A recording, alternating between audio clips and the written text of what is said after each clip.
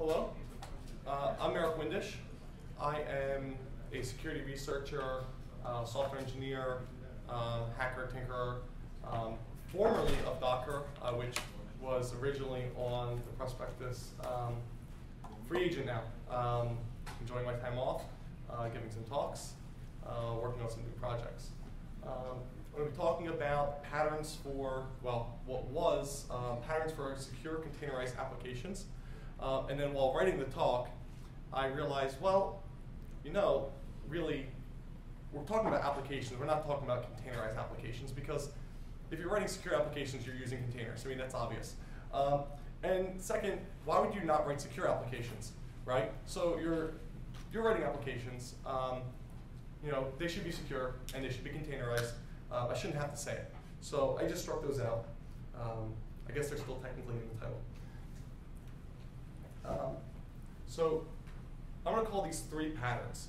And these are not necessarily all secure patterns, they're patterns. A pattern of isolation, where you have services that are running on different hosts. And those applications, right, those services are completely isolated from each other, except perhaps from the network, but from a compute perspective, they are isolated. We have consolidation, where we can take that isolated application and throw it inside of another host and run those as VMs, right? And finally, we have what I'm calling fragmentation. And fragmentation, while not always a pretty word, is actually not a bad thing here. It just means that we're going to break up and isolate things a little more. So we'll talk first about this pattern of isolation. So we have a basic high-level application with a SQL database of some sort, a message queue of some sort of back-end web service running an API, and the front end. Now, each of these might contain multiple services and components. We're going to simplify it and just presume that each of these is just one basic application. So, you know, we're going to take load balancers out of the picture. We're going to just assume that the front end is just, let's say, an Nginx or Apache server or something. So the whole thing is our application, and front end is our service. And in the isolation pattern, we just take that front end and we're going to say, we're going to put it in its own host. Maybe we'll put it in its own VM, and maybe we'll put it in its own container. And those are separate from that container, that VM, or that bare metal machine. Possibly all three of those, you know, nested like this, are isolating that front end from the SQL Server, the back end, and the message queue. Right? And our host, our application, looks at a high level something like this. You know, your host and your VM and your container are all just the same thing. They're running all of these different applications, which I picked some some of them were kind of bad, like SendMail, right? You know, you're running these all together on a host in an operating system, right? And what I'm going to propose here is, well, why are you running SendMail and Apache and your monitoring agent all together on your operating system, where they can see each other, they can touch each other, they can harm each other, right? So this pattern of isolation, this first pattern, has us having a separation of these services, but these processes are not isolated.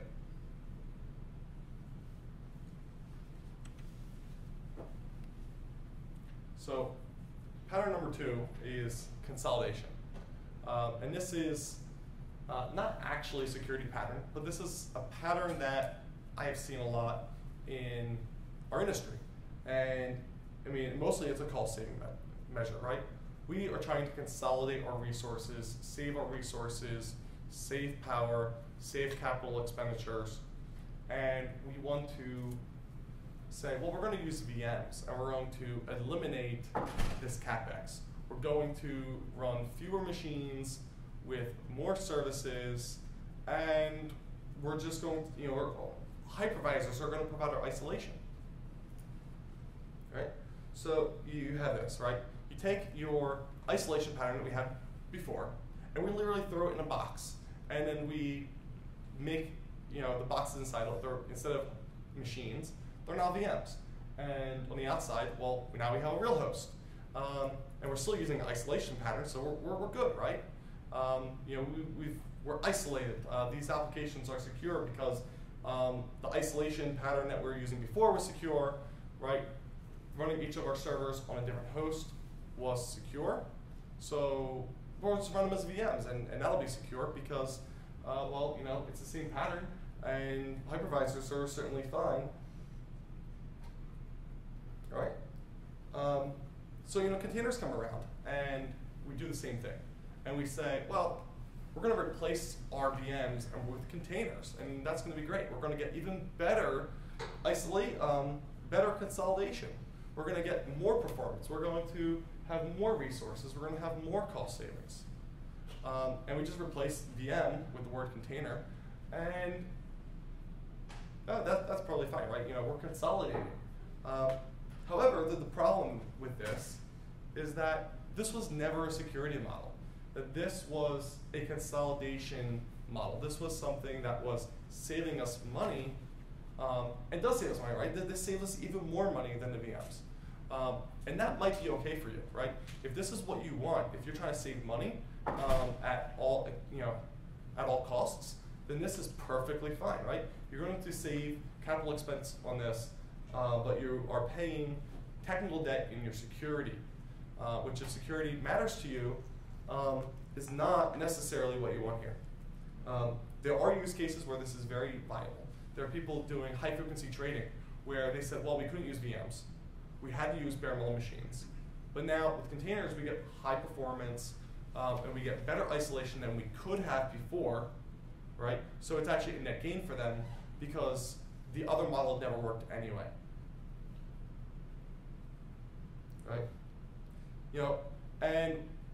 People say that, well, containers aren't secure because I replaced all my VMs with containers and they are just not as secure.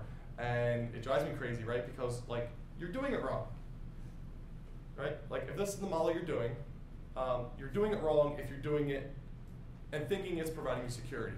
And arguably, you were already doing it wrong when you're using VMs, right? Because VMs do not. Actually, that's in a couple slides. So first, I want to give you a little case study. The Zen project has had 38 CVEs in its past 12 months, as of 2 days ago. Anyway, 29 of those had a CVSS score of over 4. Right? These are CVEs. Now, it all depends on how you rate CVSS numbers, and they're not all created equal. Sometimes they are overblown, sometimes they are underblown.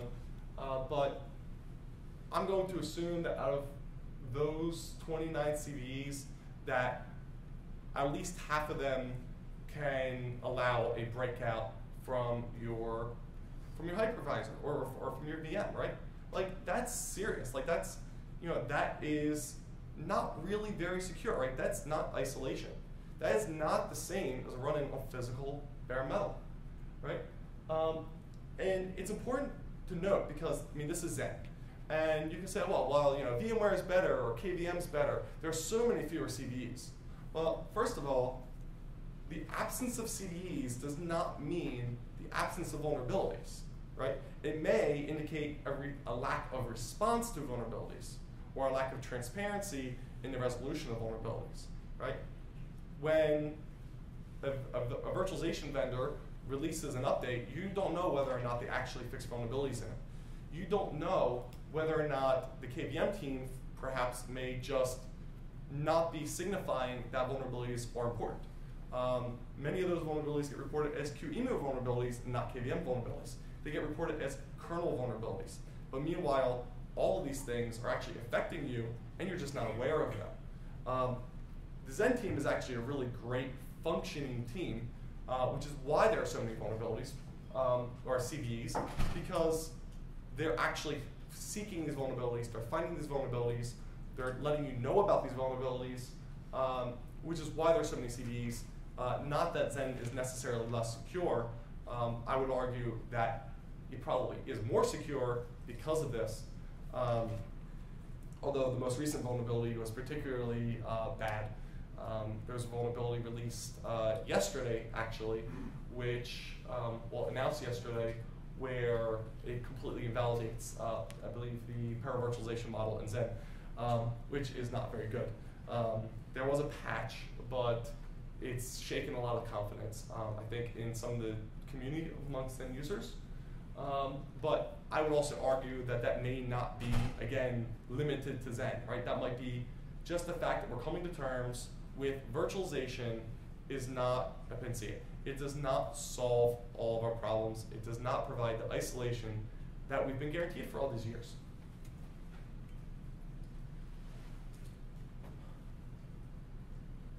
Right?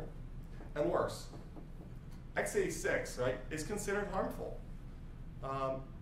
And I've been actually saying this for some time, but there was a blog post a couple days ago and a PDF attached where they go through a lot of the vulnerabilities that x86 itself has had over the last few years, some of the research that's being performed into these vulnerabilities. And what we're learning is that x86 is an old platform that has had a lot of things added to it over the years and actually is vulnerable to quite a number of attacks. So even if your hypervisor is secure, we're learning now that you can actually use, just do things on the CPU directly. There are side channel attacks that you can perform. There are ways of potentially executing code inside of the CPU at low levels that are underneath of your operating system, right? And you can do that from inside of VM and inside of a container, right? Now there are some things that we can do with virtualization and containers potentially to try and resolve this. But the fact is that VMs do not contain. They're not protecting us from these attacks. And we shouldn't expect them to.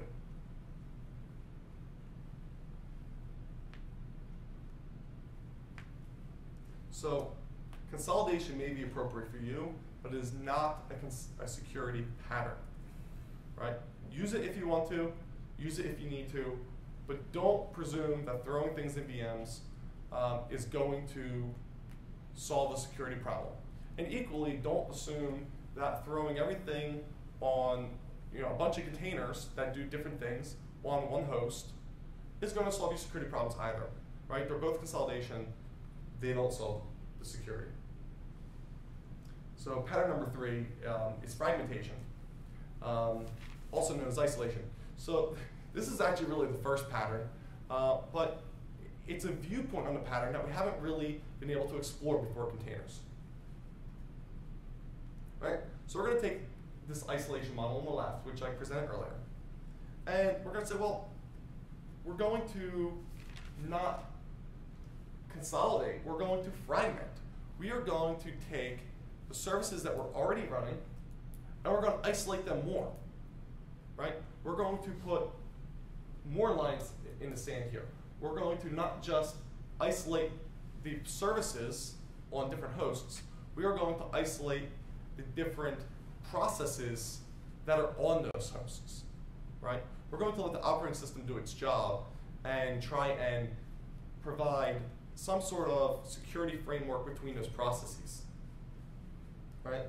And I don't know if this is what you consider microservices, which is literally just separating processes that are normally on a host, but I do. And services are isolation with more seams, right? Not more services, right? We're not trying to create here more services for you to manage necessarily, right? It may look like that because you're managing more artifacts in a sense, right? Each of these containers might look like a new host, right, from your traditional management perspective, but it's really just processes, and you've been running these processes anyway. You're just going to wrap them in a container, And you've been managing 1,000 processes in the host before, and now you might manage 1,000 containers on a host. So we're just putting more seams though, right? We're making those divisions between those processes harder, or more firm, right? And it looks, in a way, kind of like virtualization. Perhaps, which is why it gets compared to virtualization so much, but we get to, instead of separating these processes by virtual machines, right? We separate these on a single machine, and they get their own memory, their own disk, their own network, right? But they're containers, right? Like, this is the model that we've been looking at with virtualization for some time, but we get to do this with arbitrary processes on our machine and give them the benefits of, well, now we did just assess that, virtualization is not real isolation, right? And I would say that this is not real isolation either, right? But it's some isolation, right? It's quasi-isolation. We can tell these processes are going to get different sets of memory, different sets of disk, different sets of network. And if we want to wrap all this in VMs, fine, we can do that. It might protect our host from some of the attacks that are out there. But importantly, virtualization cannot separate these services, right? Running the New Relic server or the Sysdig server on your virtualization host doesn't give you visibility into your applications necessarily. Some of the products do have things where they can introspect VMs, great, as long as they understand the kernel on the host and the version of the kernel and everything else. But generally, those monitoring tools have to run inside your VMs, right? Apache, right? If you're going to run a mail server, right, and send mails, again, a horrible example, but I put it there because it's a good example of something you don't running with access to your Apache and your New Relic D and your rsyslog if it gets compromised. Rsyslog, right? You need to ship your log somewhere. You can throw collect in here. You can throw any of these applications that you're going to run for operational purposes on your host and realize you can't run them on your virtualization machine. You can't run them outside of your host. They need to run in some way, right? Apache is the only one here that you actually need to have. All these other ones you need for operational purposes, yet because you need them for operational purposes, they're required. And you need to be able to separate them in the way that you separate VMs. And containers, to a limited degree, allows you to do that. Right? So we take kind of that model that we had before, which is here's our host with all these processes running together, and we just draw lines in the middle, and we make each of these different containers. Maybe not init. Init won't be a container necessarily, but it may spawn Docker, or it might be systemd, and they can create these containers for us. OpenVZ, whatever. Right? So we look at a container like Apache, and we have a process list. And what's interesting about this process list is that, well, it's only HTTPD. It's not init. It's not all of these other things that might be able to compromise our HTTPD if we're compromised. And we also have here capabilities. And this is an important part of containers, which is that we can say this container does not have cap system in it, doesn't have sys module, it doesn't have DAC override. So if we run this, for instance, as a non-root user, this container may not be able to elevate the root. And if it did elevate the root, it wouldn't be able to override other users' files, only its own files. Right? So root can change its own files, like any user, but it can't change other users' files. It can't load kernel modules, but we're going to say, well, we're going to add net bind service and net raw, which says that this container can ping and can bind to port 80, right? So here's a container that potentially could be kind of everything but root, but still bind to port 80, which only root can normally do, right? And this is something that, by the way, virtual machines cannot do, right? So here's an example of your Apache server, right, or your front-end machine running on a VM or on just a bare metal machine. And you have your process list, which includes rsyslog, send mail, new relic D, and your init server. But also, it has all the capabilities. All of these processes can do all of the things. So if any of these processes were, for instance, running as root, or if, let's say, they had access to a binary that was set UID, such as sbin su, right? You have the su access, you have sudo access. They have a capability of elevating to root, right? Even if they're not run as root, they can become root. Because they have the capability to become root, right? Containers lets us take away abilities, such as becoming root. In this traditional model, you are just, you always have the capability to become root. Unless, of course, you create a container mechanism. So any of these processes, right, could elevate the root, could do anything to Apache that it wanted to. Right? Well, well, damn, this seems like a lot of work. Right? Now, I have to manage all of these containers, right? I mean, I'm telling you, you're going to have all these containers. Now, granted, you have all the same processes anyway, but now it's a new artifact. It's a new container system, right? You need a lot of work. You need to build containers for these. You need to build Docker files. You need to have a whole system for managing this and deploying this.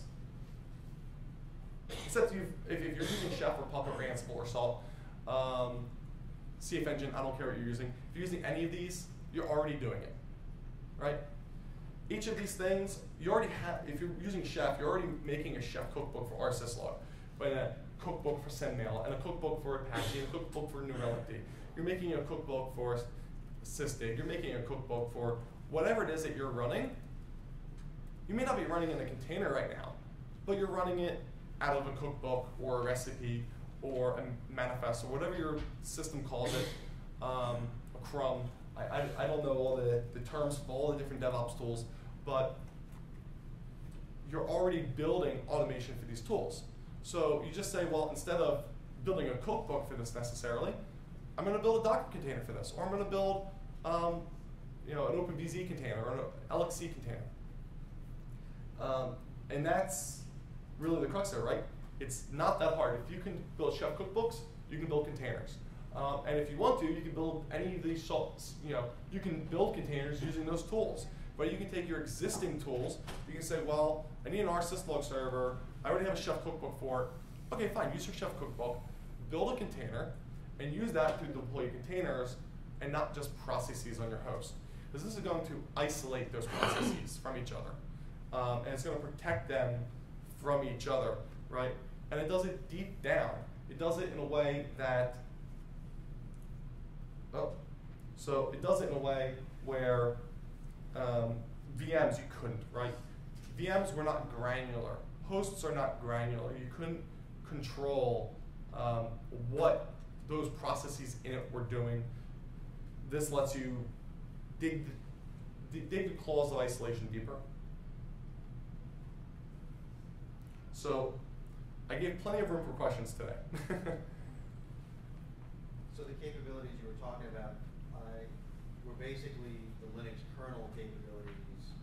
Yes. In the list. I mean, obviously they could be something else, but that's where that was coming from. Yeah, so those capabilities that I refer to are capabilities in the Linux kernel. Now, containers apply to other platforms, and they're going to call these other things. These happen to be POSIX capabilities, generally. So POSIX compatible systems may have them, but not all containerization systems actually necessarily care about capabilities. So like FreeBSD may care a little bit less, like they have the jail system is not just capabilities, same as Solaris. Linux is a little bit more granular and kind of, we're going to provide the crumbs and you kind of piece together the cake yourself. Some of the other operating systems kind of provide containers as a more whole unit. By the way, for the first person to ask a question, which was you get a title. This lets you find things wherever they are. I don't know, it's like using Bluetooth or something. So, good. Let's say if you dropped it, you can still find it because it has a MAC address or something you can look up online. Earlier you asserted that a Apache running on a VM would be running as root. I've always run Apache as not the root user. So I'm thinking I'm not understanding you. No, so I'm not saying it runs necessarily as root. Although Apache, for example, is usually spawned as root and then drops down to another user. That way you can bind to port 80. Okay. Also, some people use Apache so that it runs as root and then each of its sub-processes run as a different user, right? So if you have, a single Apache server, you can then have, 5 different users, and it manages processes for those users. And I'm not saying that you have to run Apache as root, right? I mean, you shouldn't run Apache as root. You should run it as a non-root user and put a reverse proxy in front of it, perhaps. But even if you run it as non-root, it still has access by default to setuid binary. So if there's a vulnerable setuid binary that's living in your file system, you can become root. If you're running in a container, you can say, well, setuid binaries just don't work. We refuse to let setuid binaries work, right? And that just removes a class of vulnerabilities. There are still other vulnerabilities, right? But we remove a class of vulnerabilities. And when we're working in security, there's no hammer that solves all problems, right? And we've treated VMs like a hammer for a long time. We need to be able to say, take away some of these vectors. Take away setuid. It's not even a vector anymore. It's gone. Any other questions? I know we're all hungry for lunch. It's all right. 3 more seconds? Nope. All right, thank you.